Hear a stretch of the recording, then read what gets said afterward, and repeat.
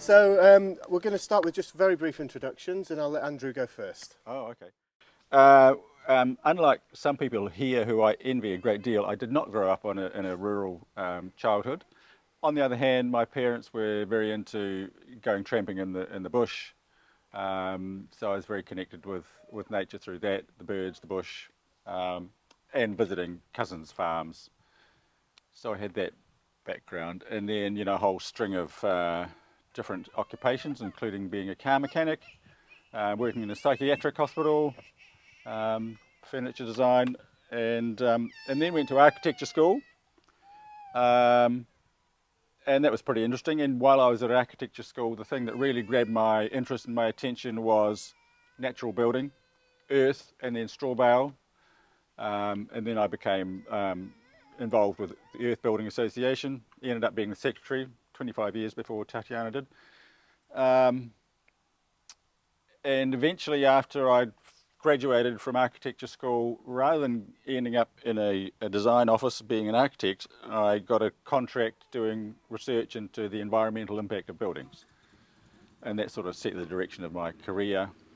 I ended up doing a PhD that was called Global Sustainability in the New Zealand House. I wanted to know, how do you make a sustainable house? What does that sustainable actually mean when you get right down to it? And how do you know when the house is sustainable? I mean, I go around on these Earth Building Association house tours, and people will say, well, I've got the solar panels, I've got the composting toilet, I've got the insulation, I've got the passive solar design, but is it sustainable?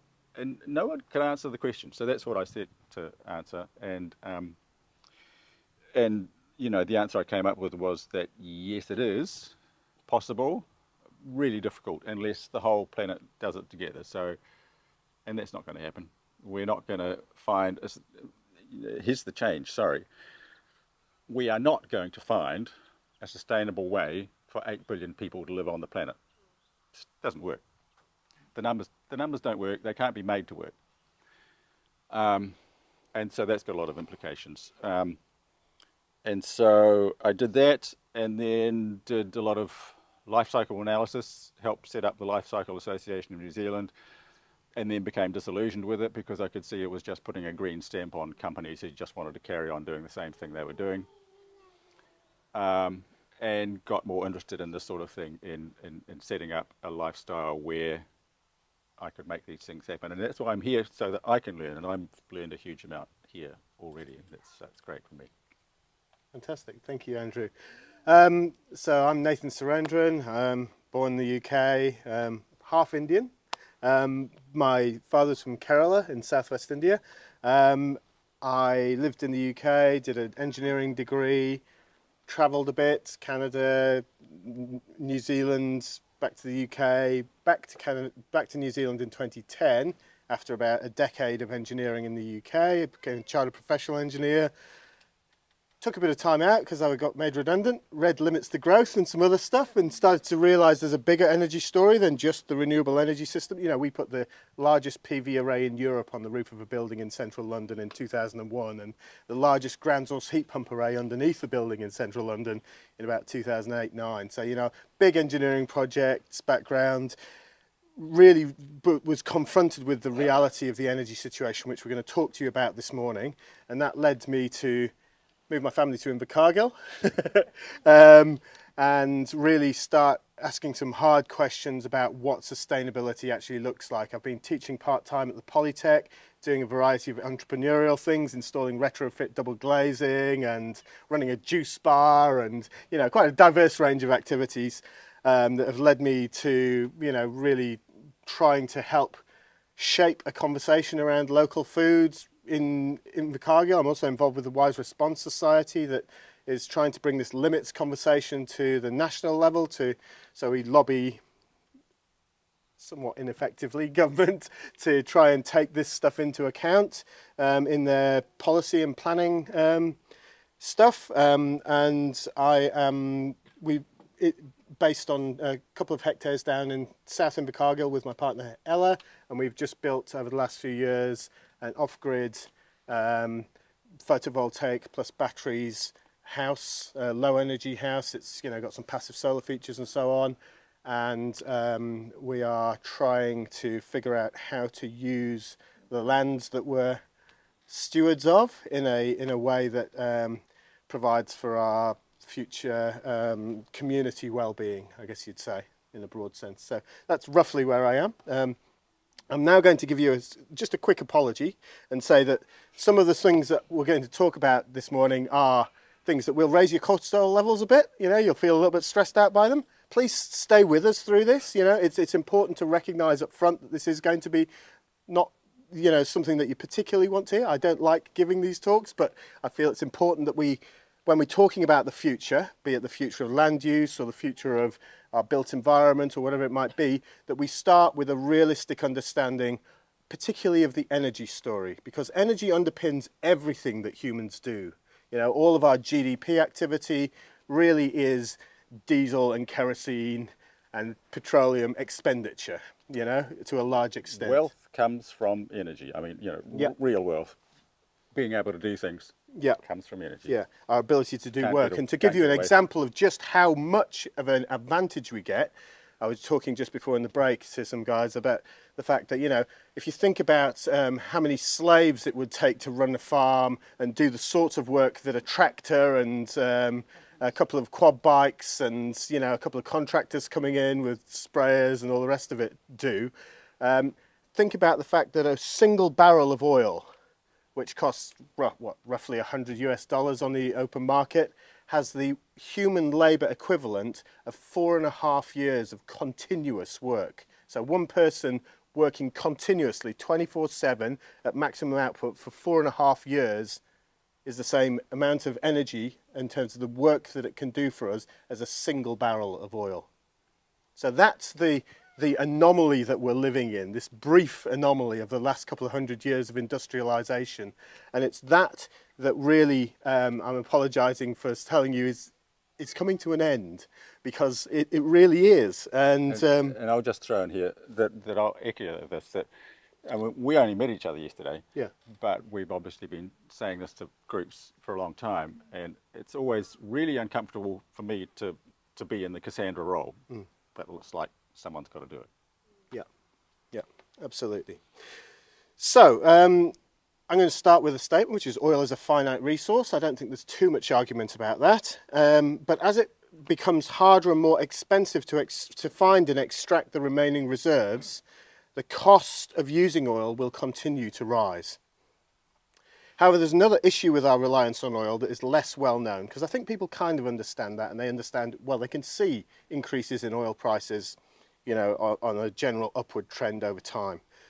And that is the net energy of our oil system. Now, I talk about oil specifically because oil is what you could think of as the master resource. You know, diesel specifically is the thing that makes all of our industrial activity possible. It runs the mining vehicles, it runs the logistics, it runs the construction equipment that build the manufacturing facilities, it runs the logistics from the manufacturing facilities to the ports, to the ships, to the end use at the other end, and all of the maintenance of the equipment that we build, again, is And it reliant runs the on. farms. Runs the farms, exactly. And net energy, which is the energy we get from our energy sources minus the energy required to extract, transport and process those sources. So we use a lot of diesel actually in running the oil extraction infrastructure that we have globally. And that proportion is increasing fast at the moment. So people talk... And you can't switch it to electricity or something else. Yes. You know, I mean, it is true, and people will point to the fact that, you know, the likes of Caterpillar and so on are starting to put massive, like megawatt-hour batteries into enormous mining trucks, and that sort of thing is happening. But you've got to make the batteries. You've got to mine the material to make the batteries. Yeah. And because in a growth economy, all of the energy that we currently produce is used in one form or another. It's spoken for. The surplus outside of the extraction of the oil reserves is the bit that we use to do everything else in society, so our agricultural activities. Which is to say, you can't just say, okay, well, let's switch all the mining vehicles to be electric and then grab the electricity from the existing supply, because there's not that much spare. So we need to build out not just the equipment like the batteries and so on, but then also we need to double or triple grid capacity. People are talking about, you know, and that's to maintain business as usual. And I think what we start to get to is that as we use up the easy to access oil, we have to rely on lower quality and harder to extract sources, which require more energy to extract. So think in the US, the hydraulic fracking operations over the last 10 years, which have never really been profitable. They've been financed by 0% interest finance functionally. So they Do you want to bring in the economic aspect at this moment? I'll go a little bit further and then we'll do it. Yeah. And so because instead of it being a big pool of oil under the ground, you can kind of stick a straw in it, you can think of it as, and suck it out, and it just comes straight out. The fracking is drilling down and then out horizontally for kilometers, pushing explosives down those holes, fracturing, literally fracturing the rock, and then pushing coarse sand in to hold the fractures open so that the oil can seep out of the source rock. And that type of oil is a much lighter type of oil generally than the heavy crudes from the larger fields that we've been reliant on. So that as well as putting more energy into those activities like fracking to extract the oil that's coming out, it has less utility because it's a you can't make diesel out of it. Yeah, it's much harder to make diesel out of it, you know. And what we in the US, for example, you know, there's talk of the shale revolution and the fact that, you know, they've become energy independent. Well, what they've been doing is importing quite a lot of Russian sour crude, you know, the heavier stuff, and from various other places, blending that with the lighter stuff to get to something somewhere in the middle that is diesel. And as you know, other factors like geopolitical factors, COVID, etc., have come to play over the last few years, you know, we start to see some real challenges to the continued function of our energy supply. And that has knock-on effects. The biggest effect is, and this is where we fail in terms of our planning and our economic analysis of the situation. Economists, when they're looking at this situation, they say, well, you know, we spend maybe 3–4% of our GDP on oil products. So therefore, you know, if we have a 50%, or well, let's just take a less extreme number, 10% drop in the oil supply, that's only going to be, you know, maybe 0.3, 0.4% of GDP that falls away, failing to recognise that energy advantage in terms of the actual amount of energy in a single barrel of oil and the fact that allows us to do all of these things. And Tim Garrett, who's a physics professor in the US, has done analysis that shows that as your rate of energy use in society goes up, your GDP goes up with it. And it's a one-for-one relationship. So, you know, a 10% drop in energy input is a 10% drop in GDP, and it really is that simple. And actually we've got empirical evidence from Germany and places in the last few years that supports that argument, and that shows that, you know, the economic analysis is wrong and it's a much larger effect, and it's much more impactful to have even a small drop in this than we've previously really accepted at the society level. And that then has knock-on effects to our financial system and our economic system, which Andrew's going to give you some thoughts on.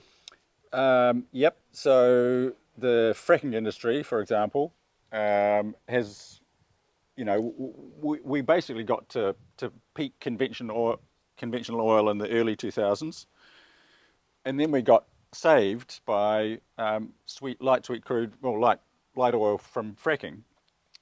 But that industry has relied on very low interest rates. So those companies who do it are only able to operate at very low interest rates. And so what we've got at the moment, where interest rates are going up, and they're going up because the Federal Reserve in the States was forced into it because they kick-started inflation through their money printing and their low rates, then those industries become unsustainable. And that's now. It's happening now. You know, they're going offline. And so that fracking component of the global energy supply, the oil supply, is significant, and particularly at the moment, you know, we're in a war. Don't need to go into the politics of it, but that's how it is. Plenty of people saying it's the Third World War. It's just getting a slow start, and that's hitting, you know, the energy supply in the ways that we know. You know, Russian oil is not going to Europe; it's going to other places. So the whole thing, which was working in a fairly carefully balanced way, gets a disruption, and the rest of it doesn't just carry on working you can't just, you know, take a bit from over here. So the economic system for fracking, you know, is significant, but the economic system is, as a lot of people have been saying for a long time, in a very delicate situation. And probably a lot of you already know that in the last week, Silicon Valley Bank went under in the States, and then various other ones. There's a cascade effect. It's happening now. So this is going to disrupt everything. I mean, you know, everything connects through the economic setup globally, and it's being disrupted. And, you know, I mean, how do we summarize this?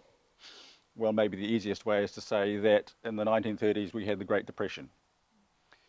But if you look at the economic break that we're going to experience, which looks like it's already started, it's going to be the Greater Depression, as it has been called. We're going to head into something which is more hard-hitting than the 1930s depression. And that'll disrupt all sorts of things. It's not just energy supply, it's the social impact. I mean, you look at the 1930s depression, you could see the social impact. So all sorts of things stop working. You know, the economics go down the gurgler. And that has another impact on the energy supply. And when there's a lot of global politics involved, and we happen to be, you know, the last stop for the oil tankers, you know, we can easily imagine the oil tankers are going to say, well, you know, you're either going to have to pay an awful lot more for us to send our tanker down there, or we're just going to send it to closer destinations. Yeah. So, and those closer destinations generally have larger, more capable military capacity to actually demand that resource as well. Yeah, so, you know, it's very likely that New Zealand will see a significant contraction in oil supply, and possibly in the next year or two. You know, it's a real risk, and I think it's not very well understood. So I wanted to talk about, when we talk about things in these terms, it's a bit of a downer, right? and it really, you know, I mean, just standing here talking about it, and I've been trying to sit with this over the last 10 years or so, you know, you can feel your stress levels rising, and you're like, what do I do? And, you know, this feels very, very, very limiting. But actually, I'll point to a few things. So one thing is that the psychology of the herd, if you like, is something that you don't have to participate in. You know, you can unplug yourself to a certain extent from that broader panic that sets in, and actually take some deep breaths. And Andrew's going to do a little meditation exercise at the end of this to help us to ground ourselves again. But actually allow ourselves to have a better sense of the relative importance of all these things. So it's true that humans have existed for hundreds of thousands of years before this point. It's true that we have diminished the carrying capacity of the planet through our impacts on ecosystems and so on. It's true that we have agency at the individual level, and we can make better choices towards things like regenerative farming activities. But I would urge you, when you're doing that, to bear in mind that because of this energy story that we're unpacking here, one of the key things that you're going to have to think about is actually, how can I simplify my operations? How can I remove dependencies on these things? And, you know, some of this is stuff around, you know, using animal manures more effectively in a farming system, that sort of thing, which is part of the regenerative kaupapa. And I think that's really fantastic, but we also really need to think hard about that broader systemic reliance on oil supply. There is still, whilst we have productive capacity and room to manoeuvre, opportunity to innovate in terms of industrial products that we might need. And you know, I think that from what I can tell, you know, investments in things like battery electric vehicles and so on in the long term are not sustainable, and in the long term are not going to make sufficient difference to sustain the system that we have. But in the immediate future, if you've, as we have personally at our place, invested in some PV and batteries and an EV, then you're actually in a place where you can be mobile to a degree, and you can be a blessing to your community through the resources that you can share with them in that sense. And I use the word blessing, and it automatically sort of conjures up notions of you know, religious language and spirituality. And I think another thing that I want to say along those lines is that, you know, we've got this material standard of living that we've achieved, which is up here somewhere in you know, overdeveloped OECD nations, and you know, the global average might be here, and the historical global average for humanity is down here somewhere. And so from our position, because we're, you know, so far up the cliff face, you know, coming back down looks quite painful, right?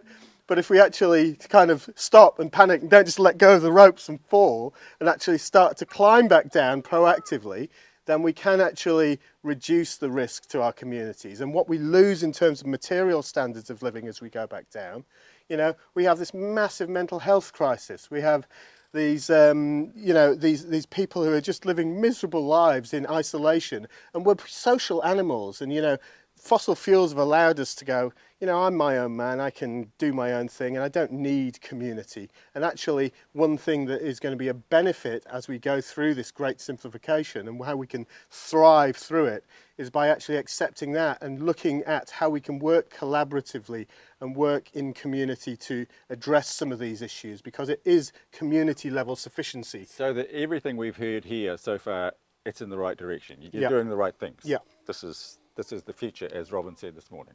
Yeah. But we still have to think about, okay, how are we going to charge the electric vehicle?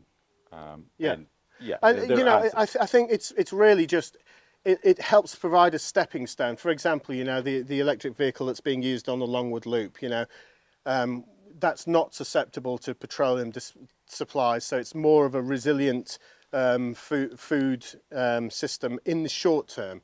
In the longer term, yeah, there's challenges, and you know, we can talk about those a little bit. But you know, there are some things that if you've got relatively low debt and you can take on a little bit to do some of these types of things, I think that they are sensible. There was a discussion in the last session about the internet and so on. You know, that there will be localized opportunities, but grab the information that you need now. Don't rely on it being somewhere out in the ether. Have it stored locally, I think, is a good suggestion. And when you're thinking about that, it's worth bearing in mind that we're not just talking about an energy situation and a social impact situation. We are in a war, and the discussion around cyber attacks has been very strong recently. It's a distinct possibility. How far that goes, we don't know. But if you're in a world war, it could be quite extensive. So yeah, I mean, having the data as well as everything else local, is really important. Yeah, but more than that, I think as well, we need to use that information actively, right? And so, you know, it's one thing screwing away loads of information. I've kind of done that obsessively, and if anyone wants like resources on low technology approaches to, you know, farming and all the rest of it, I've got a lot of information of that sort of nature squirreled away, but it's actually using it as well, and using it in community. There's a quote from a British economist called David Fleming that I'd like to end on, which kind of summarises this nicely, which says that localization, you know, the local use of all of our collective capacity to meet this future well, stands at best at the limits of practical possibility, but it has a decisive argument in its favour that there will be no alternative. And so, you know, we really just need to sit with that reality and be accepting of that, and start to broaden this conversation out. Because, you know, alongside, a lot of people when they hear regenerative farming and so on, they immediately think greenies, you know, and actually this is an argument that speaks to the conservative side of society that says, you know, this is risk management, guys, you know, this is actually protecting our community, you know, and I think that's a really interesting narrative to develop as well over time as we start to see these impacts, because the other reality is that there's people who are forward thinking, who sort of intuit the future, and then the majority of people have to experience it directly, right? And so, you know, the conversation and the lead into the election around climate change is changing rapidly, because, you know, the majority of our population is on the North Island, and North Island's really being hammered by it this last couple of months. And so, you know, we are really starting to see shifts in that conversation. But if that conversation is energy blind, as a lot of conversations in society are at this point, then, you know, it's of limited utility, because we'll make decisions to build back the same or reliant on much, you know, more of this high-tech approach, which in a literal and absolute sense is unsustainable. That means it cannot and it will not be sustained. And so, yes, by all means, make use of technology. You know, we've got Starlink. It made sense for us because, you know, it's fast, it's portable, it's relatively low energy for our off-grid situation.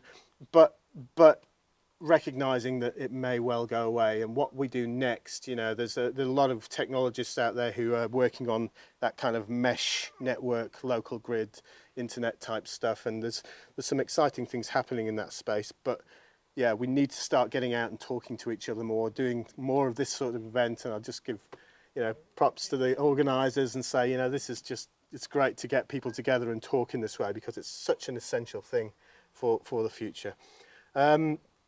We've got a few minutes for questions, if anyone has specific questions, and then... I'll just add a couple of things there. Yep. There's a nice quote that I carry around, is, what must happen will happen. And the corollary is, what cannot continue won't continue. And this is the hard part for us, because, you know, it's not just dealing with what happens, it's imagining what it'll be like and preparing before it happens. And, you know, we are the right people to be doing that, but it's still hard. It's like folding your arms the wrong way. It's just, and imagining it is difficult. So, I mean, that's the point of saying this, is to give a heads up. We're doing fantastic things, and the localization, you know, and the regeneration, brilliant, and fantastic for me to learn about that, because I know this is the thing. But we also need to think about the energy situation, the economic situation, the social cohesion situation, all taking a bad turn. And what are we going to do for each of those? You know, we set up a place because the soil's good, the climate's okay, you know, it's a nice community. But what's that going to look like? What's that community, you know, not just our own, but the wider community going to look like when the social breakdown happens? When you've got people in the cities who are really struggling, and they're going to go out, all right, let's go and get some resources out of the countryside. Yeah. What's it going to be like? Yeah. So, you know, I don't have the answers to all of these things, but they're things that we need to think about, and you all have your own answers. Yeah. Yeah. So heads up. Okay. Questions? Tesla actually developed a energy source from up top. Yes. That didn't require batteries and things. Yes. I haven't managed to get on top of it, but yeah, to me that seems to bypass. I mean, I'm using cosmic ray transmitters. Yeah. And they've got a tremendous amount of power. If you stand next to them, you get what we found, 20 minutes, 3 guys. So what you're talking about there is electrical energy. And electrical energy in New Zealand is probably around 30% of our total primary energy use. The other 70% is fossil fuels.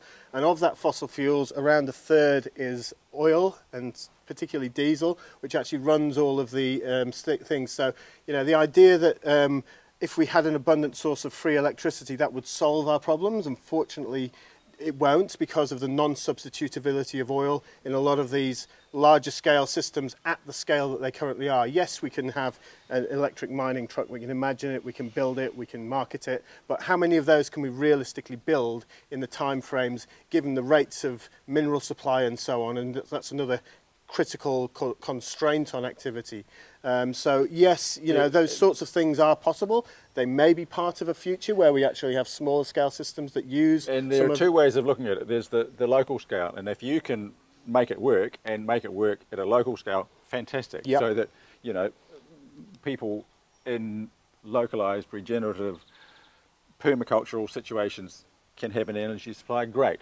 At a global scale, free energy would be the worst thing. I mean, you know, we are in this mess because we talked about, you know, wealth comes from energy.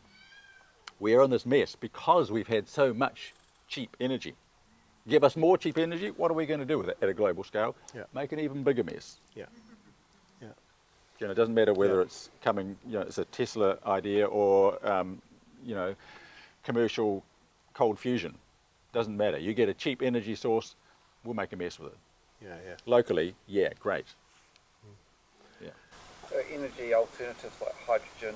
Yeah, so very simply, hydrogen is extremely economic, extremely difficult to store and transport, and will never be, extremely inefficient, sorry, not economic, and will therefore never be economic at the sort of scale that we're talking about. You know, the idea of this hydrogen plant to replace the electrical consumption from Tiwai at some point, and then exporting that to Japan or so on, is an energy illiterate activity which fundamentally has no future. And so, you know, people can talk about it, they can do all of the research. Fundamentally, you're talking to people who are trying to sell you something and relying on them for the technical appraisal of the solution they're selling you.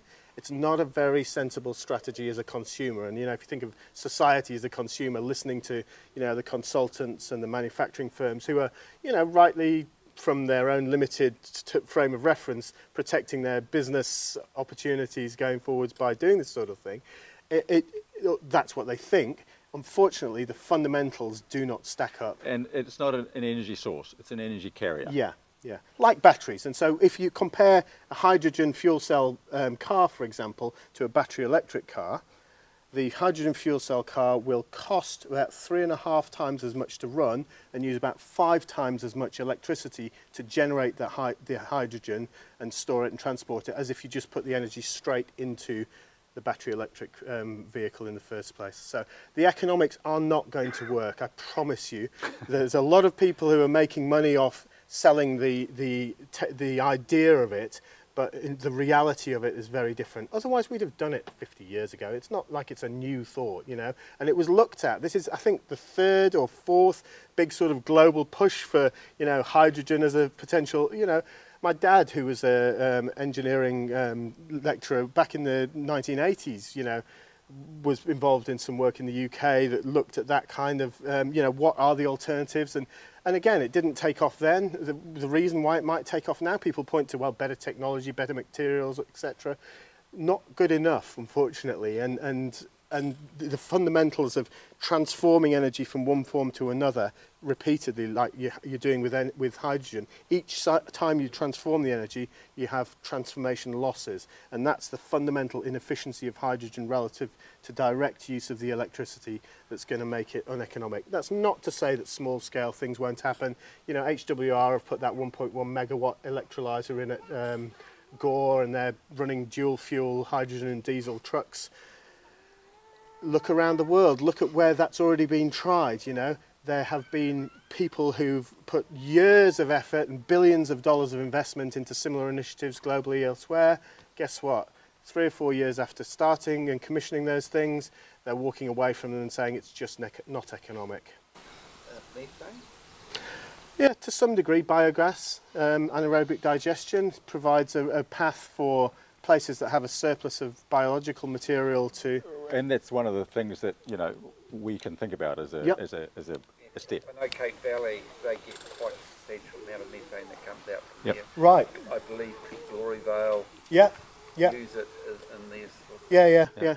And again, small scale, you know, you can do it. Does that then scale up to, say, run, you know, a whole load of our existing transport fleet on with gas converted engines? Probably not, because the scale involved and the investment and the time scales to build that out. You know, we're talking about a change that's occurring now and that's going to just ramp up over the next few years. We are out of time, really. So luckily for, you know, people like us, there are these things. Yeah. At a societal level and at a global level, they don't work. So we can say, we will have some answers, but globally there aren't any answers, and that will have impacts because, you know, whatever proportion of the 8 billion population, you know, is going to miss out, that's going to cause a lot of social impact, like a lot. So what you're actually saying is not actually, we've got a few things like electric motors that are plugging a few holes in a sinking boat, but invariably it's just prolonging the sinking boat. Yeah, pretty much. So there's not the technology as yet to actually...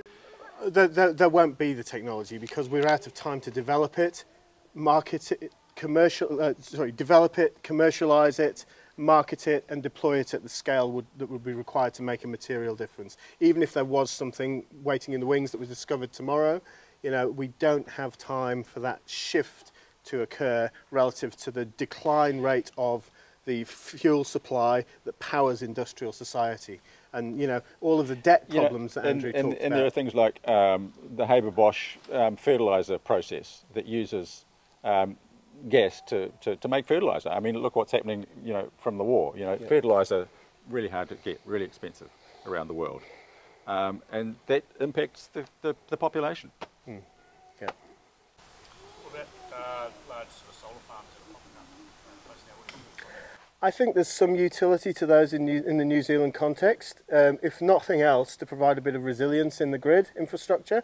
You know, we've seen on North Island what happens if you have, you know, centralised power distribution and power generation, and then long distribution networks. They break, and you've got communities that are still without power, you know, a month after the event. So there's a limited applicability for that. I would say that it needs to be careful that it's not too large scale. You know, there's talk of, like, you know, I think the biggest one in New Zealand that's commissioned and, that's developed and is in the process of being commissioned is something like a 35 megawatt array on the North Island, and you know, those are big systems and they require, you know, a lot of grid infrastructure then to distribute that power again, whereas, you know, you put a few solar panels on your roof, a bit of batteries, you can have some limited ability to function outside of that wider dysfunction, assuming that you've built somewhere that isn't flooded or wind. And I was going to say, the other aspect to that is the grid is vulnerable. It's vulnerable to climate change. I mean, you know, power pylons get blown over. It's happened. And then there's the human factor. If you need engineers and a supply chain, a functioning global supply chain to keep it working. Yeah. And that supply chain is not just vulnerable; it's already being impacted, as we've seen. Yeah. I think we had a question from Dylan. Nuclear, I think nuclear, I would say, you know, the energy return isn't terrible. The permitting side of things is extremely challenging, particularly in the New Zealand context.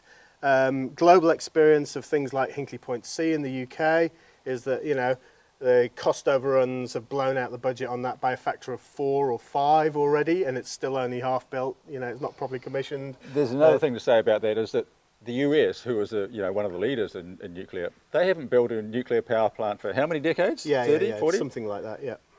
They've lost the skills. That's right. The engineers who used to know this stuff, they're gone. Yeah. They've retired or died. Yeah. And it's not something you can go to university and learn all of that engineering stuff. It's like an artisanal thing. You know, it was handed on, word of mouth. And so the global capacity to actually build a nuclear plant is much more limited. It exists in Russia and pretty much nowhere else. And you get these huge cost overruns. Yeah, and people talk about things like small modular reactors and so on, and this idea that we can, you know, have these little mobile nuke plants sitting in your backyard and so on. I mean, we've heard this before, right? You know, this was talked about before, and yes, we've got some better materials technology, some better control systems, but again, the fundamentals of containment of nuclear materials are still unsolved. And you know, there's very few of the large-scale long-term storage facilities commissioned that was part of the promise of the original nuclear build-out. And so what you've got is 440 nuclear power plants globally. Of those 440, most of them have had a spent fuel pool, which was designed originally to hold a certain amount of fuel and to cool it for a decade or so. It drops to a certain temperature where you can actually put it into an air-cooled casket and then put it underground somewhere in one of these long-term storage facilities. Because nobody wants them in their backyard, they haven't been built, and you know, there's some challenges in terms of finding the right geologically stable places, of transporting the materials as well as being a hugely problematic thing. So it's basically just sitting next to the nuclear plants. So, you know, one of the factors when I realised about, you know, this bigger picture of that is a factor that very much pointed to Southland and Invercargill being a desirable place to be, because it's pretty much as far as you can go away from all of that, which is primarily in the Northern Hemisphere. And it's not that we're immune to it, and there will be impacts as industrial society unwinds. And those people who've thought about this deeply have talked about perhaps some sort of almost like a sacrificial guild of citizens who choose to work to limit the impact of that on the broader society at the expense of their own lifespans, you know, and we are going to have to make some very challenging decisions around things like that. And in the New Zealand context, it doesn't work. You know, the cost and the scale, and you can't really just have one. You've got to have, you know, two or three. Yeah, because of the infrastructure required. And we don't have the population base. for the population or the economy to sustain it. We got Huntley, reignite that. Temporary issue, temporary solution. Yeah. I know the substations. I live in the Waimak district, and the substation that's out at Sefton, the power company has actually brought 80 acres and intending to put a solar there, and their intentions to buy either next to every substation or thereas nearby. My other concerns is we've had friends come out with radiation detections and things. With solar, there's a huge amount, not with the solar, but with the inverters that actually expel quite a high and dangerous. Oh, what kind of radiation? Just Electromagnetic field. Yeah. Please ask us some more questions afterwards. Andrew's going to lead that session because, as I said, it is upsetting. We recognise that. We want you to go away with the sense that you can, and you don't just have to go into this panic mode. You can actually recenter yourself, take this information forward and use it positively and productively in your life.